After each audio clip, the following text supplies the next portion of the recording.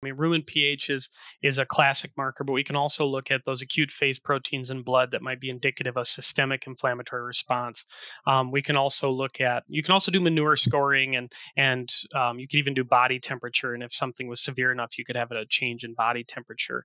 But the other things would be rumen metabolism and trying to get an idea of volatile fatty acids or ruminal LPS, which is part of the bacterial cell wall. And if that goes up, that means there's probably bacteria dying and lysing in that environment and releasing this LPS. So that's another sign of these low pH environments.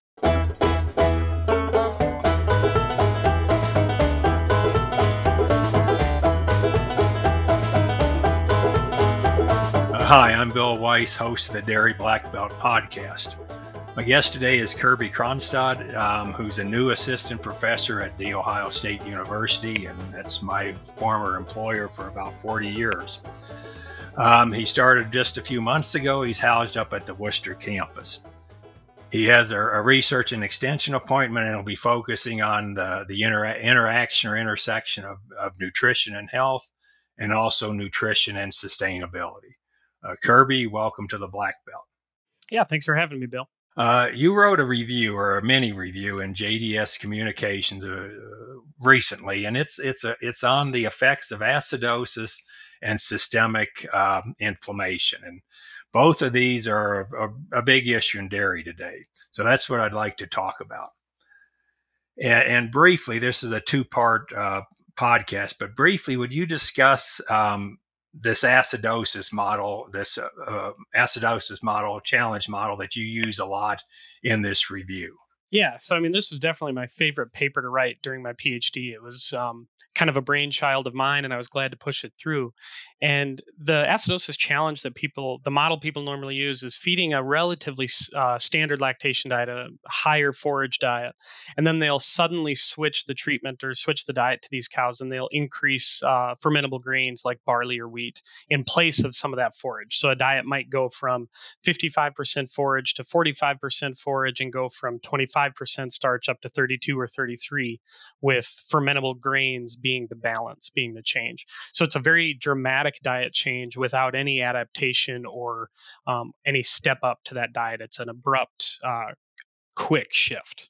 And there was a paper out of Canada, it's been over 10 years now, 10 years ago, where they abruptly added pelleted alfalfa. Mm-hmm. And they found a lot of the same things with the grain model, but they also found some really different things. Would you discuss those results a little bit? Yeah, I really enjoy that paper. So they had two distinct acidosis models. They had their grain challenge model, which was just what I illustrated. It was an abrupt increase in grain. And then they had an alfalfa pellet challenge model where they took a dry alfalfa hay, pelleted it, and fed that to these cows in place of like a fermentable grain. But they did a step up with that over 6 weeks, where they went from 0 to 15 to 30 to 40 to, I think, ended up at like 50% of the diet as these pelleted alfalfa hay pellets. And what they found was they saw a similar reduction in rumen pH for both of those groups. Both of them had what we would call a subclinical acidosis. Both of them had a very dramatic increase in ruminal LPS, which is another kind of diagnostic marker in subacute acidosis. But the difference between those groups was the grain challenge group had a spike in an acute phase protein called haptoglobin that we use it's a systemic marker of inflammation. So the group that had the grain challenge had that spike. The group of the alfalfa challenge actually didn't have any sign of a systemic inflammatory spike, even though they had the same rumen environment changes. So it's kind of one of the first bits of evidence that there's a little more complexity to gut health than just gut pH. That's not the entire story, and I think we often gloss over that. What could be some other, rumen pH is easy to measure, and that's why we've measured it for 50 years. But what else can we measure then, or what might be a better indicator of these things? Yeah, I mean, and I'm speaking in a research setting for this type of deal. I mean, rumen pH is a classic marker, but we can also look at those acute phase proteins in blood that might be indicative of systemic inflammatory response. We can also look at you can also do manure scoring, and you can even do body temperature. And if something was severe enough, you could have a change in body temperature.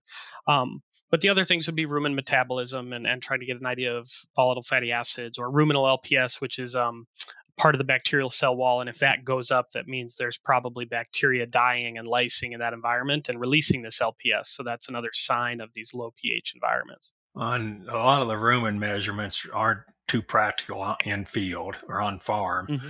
but blood is something that can be sampled. Do you think there's value in measuring these acute phase proteins on farm as a diagnostic? Yeah, I think we're getting there. I don't know if we're all the way there yet. So there's actually a collaborative research project that Dr. Bradford's been working on, where they're trying to benchmark farms to a systemic inflammatory markers to get an idea of what's reasonable, what's not, what are some factors leading to those things, and maybe diet is one of those factors. We really don't know.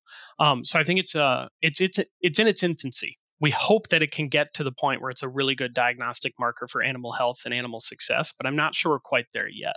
So when I think of acidosis and animal health, I always stick to some of the fundamentals, which is watch your milk fats and watch your manure scores, and if those are within reason, you probably are not dealing with any major acidosis issues on a dairy. And recently, or more recent than rumen acidosis, is large intestine Hmm. acidosis. How does that differ, and then rumen acidosis, or does it? Yeah, I think fair when we use that language, fairly same type of definition, right? Is a drop in that luminal pH for that organ. And the research is kind of interesting. We've tried to decide is the inflammation observed during ruminal acidosis from the rumen or is it from the hindgut? The rumen's got 4 layers of protection. The hindgut has one. Is the hindgut more susceptible? And so hindgut acidosis has gotten a lot of attention, but actually the literature so far is not very compelling to say that it's an inflammatory insult. Okay. So they are the same in that there's a drop in pH in both of those chambers, but the anatomy is different in both of those chambers, and we don't know how they behave really under an acidosis environment. Evonik Animal Nutrition is committed to ensure food security and safety while reducing the ecological footprint of animal farming. Its products and services use evidence-based solutions that seek to promote animal welfare and reduce reliance on natural resources. All this is underpinned by long-standing industry partnerships and deep customer understanding.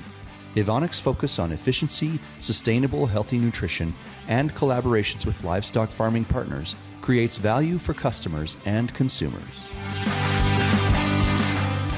And then a lot of this is still starch. So let's finish up here with some recommendations on how we can reduce the risk of acidosis or reduce the effects of acidosis, less systemic inflammation. So what would be some recommendations you'd have? Yeah, I think there's a couple really easy ones. I would say I like to stick to dry ground starch sources. When you do a wet and siled starch like a high moisture corn, it increases the fermentability pretty dramatically. And the data, from my view, tell a story that those fermentable sources are the problem. It's not starch per se; it's how fermentable is it in the rumen. And so I think that is one of the challenges. So I would stick to dry ground sources of grain, and I would also tend to stick with like corn versus barley or wheat. Barley or wheat are very fermentable, and if you're feeding fermentable sources like barley or wheat, your maximum starch should probably be something like 27, 28, compared to with corn, you can probably go to 30 or 31 and still be maintaining a relatively healthy gut and high milk fats. So those are my two big ones: is avoid wet and siled grains and stick to corn compared to wheat or barley, as those are pretty highly fermentable. And if certain parts of the country, barley is going to be king more or less, Yep. and other areas, high moisture corn is going to be used a lot. So you just recommend, if you're going to use those starch sources, reduce the total starch in the diet. Yeah, I think it puts a ceiling on how much you can load the rumen. It just I think you just drop that ceiling a couple points and you'll be good. Okay. And just to finish up, let's say like buffers, Mm-hmm. forage particle size, these types of things, how would they come into play? Yeah, I think the way I think about it is it's like buying insurance. Buffers will give you a little bit of insurance. It gives you a little more leeway on the amount of starch you might be able to push in a diet while maintaining room and pH. Forage particle size, much the same way. If we have, if it's not so long particle size that it's also causing sorting, then you're still probably giving yourself a little insurance and buffering that rumen. But the thing I want to caution is it's not that these might necessarily improve gut health, because I don't think we have a great definition of what that is, but it will at least moderate rumen pH, and it should protect your milk fats in the tank. But whether it's actually protecting the health of that barrier, of the ruminal barrier, the hindgut barrier, we don't really know. And I guess my last question is this going to be a research area you continue to work on in you start your career? Yeah, I think this is really where I'm going to be pushing the next couple of years, and we're working on trying to really define what a healthy gut barrier looks like, especially with looking at the immune function of that barrier and getting an idea of what immune cells might be present in that barrier, and also finally stretching into longer-term feeding studies. So instead of all the projects I talked about that fed starch or fed higher starch diets for a week or 10 days, we need to start thinking about feeding these cows high starch diets for 3, 4, 5, 6 months to see what that does to that barrier over time. Great. I look forward to reading some of this work. Awesome. Thank you. Thanks a lot for joining us today. You bet. Thanks for having me.